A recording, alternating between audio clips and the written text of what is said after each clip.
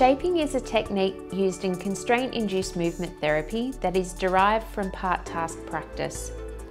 Shaping tasks are usually set to target the person's specific motor impairments, and the shaping tasks are generally made progressively more difficult as the person improves throughout their CIMT program. Ways to shape an activity include adjusting the load, for example, adjusting the weight of the object to challenge strength, adjusting the size of the object to challenge dexterity, or increasing the influence of gravity to challenge strength. Another way to shape an activity is to challenge speed. Some examples include increasing the number of repetitions to complete in the same amount of time, measuring the amount of time taken to complete the same task with the aim of reducing how long it takes to complete, or increasing the amount of time the task is carried out for to challenge endurance. A third way to shape an activity is to change the object position.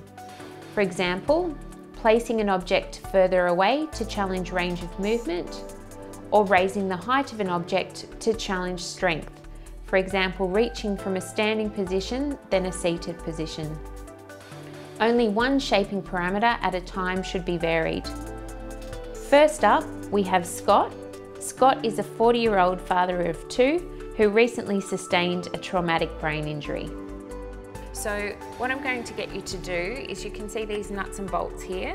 Tighten them. One by one, I'm going to get you to tighten them up using your index finger and your thumb. I'm going to see how many you can do in 30 seconds. Yep. I'm going to get you to do this activity 10 times, and then we will see how you go with each one. Yep.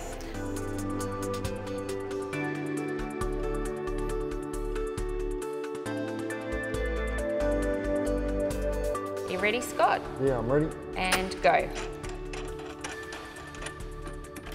Good, next one. And stop. Very good. So we're going to do that one now again a second time.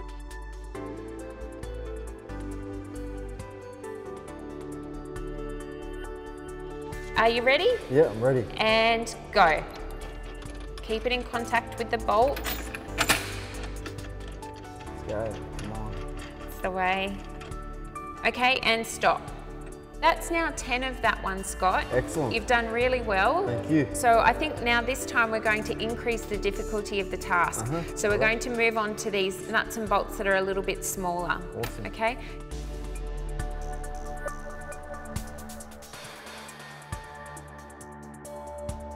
You ready? Yep. And go.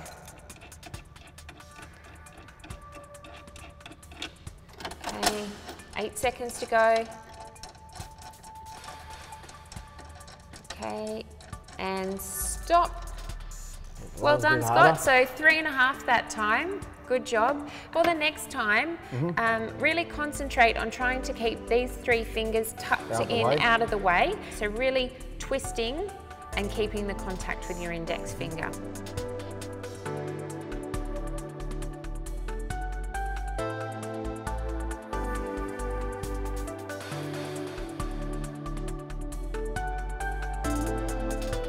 Okay, Scott, so today we're going to progress your shaping activity. We're going to make it more challenging today with the smaller ones. Concentrating on keeping your thumb and index finger in contact with the nut as you're turning them. Go.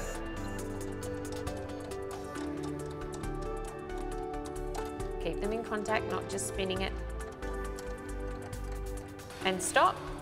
Well done, Scott. 3 that time, very good. And the quality of your movement on the second one, once I gave you some feedback, was much better. I was trying hard. Well done. Next up we have Bridget. Bridget is a 53-year-old stroke survivor. Bridget had her stroke 3 years ago. All right, Bridget, well, good to see you again today. Today we're going to be working on your constraint-induced movement therapy program, and we're going to start with some shaping activities. What we're going to do, I'm going to get you to place these blocks into the bowl one by one, concentrating on bringing your thumb around the side of the block so that you've got really good contact. You'll have 30 seconds to do as many as you can, but it's more important to focus on the quality of the movement and the rotation of your thumb than trying to go really quickly. Okay? Are you ready to go? Yeah. And go.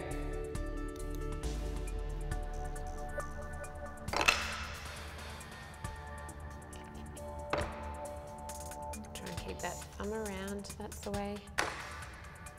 Okay, and stop. All right, well done. Okay, I'm just going to write that down. All right, Bridget, so you're familiar with this exercise. We were working on it the other day.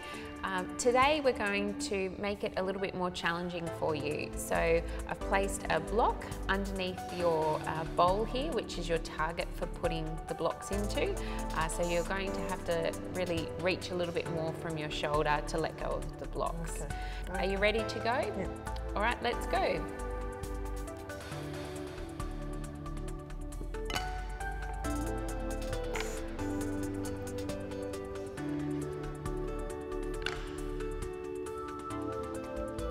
And stop.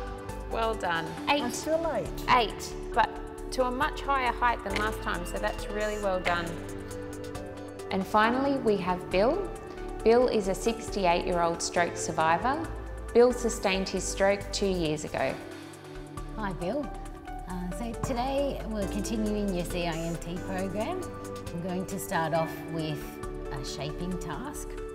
So for this task, you've got to pick up the spoon with your left hand, scoop up beans, transfer them over, pour them into the other bowl. And I'm going to time you doing 5 of them. Right. Try your best to not drop any beans. All right, Okay. I'll do my best. Yep. You ready? Ready, set, go.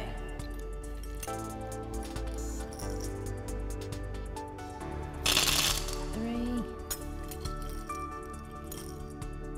5, well done, stop there. No beans dropped. That's 26 seconds and 56.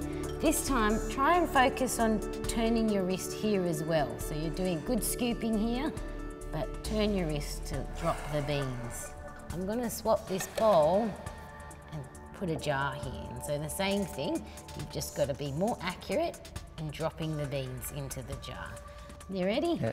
Get set, go. Work. Good, no beans dropped, keep going. Go, go, go, go.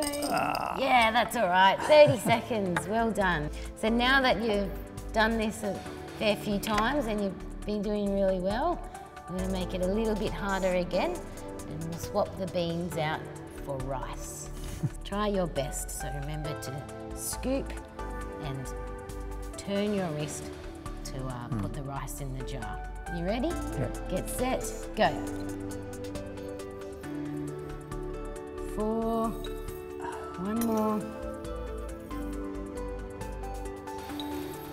Great job, 37. So in summary, shaping activities should be designed as part practice to target the person's specific motor impairments. The tasks that are set should usually be somewhere between 30 seconds and 2 minutes in duration. And each shaping activity should have the parameters adjusted during the program to gradually increase the level of challenge for the CIMT participant.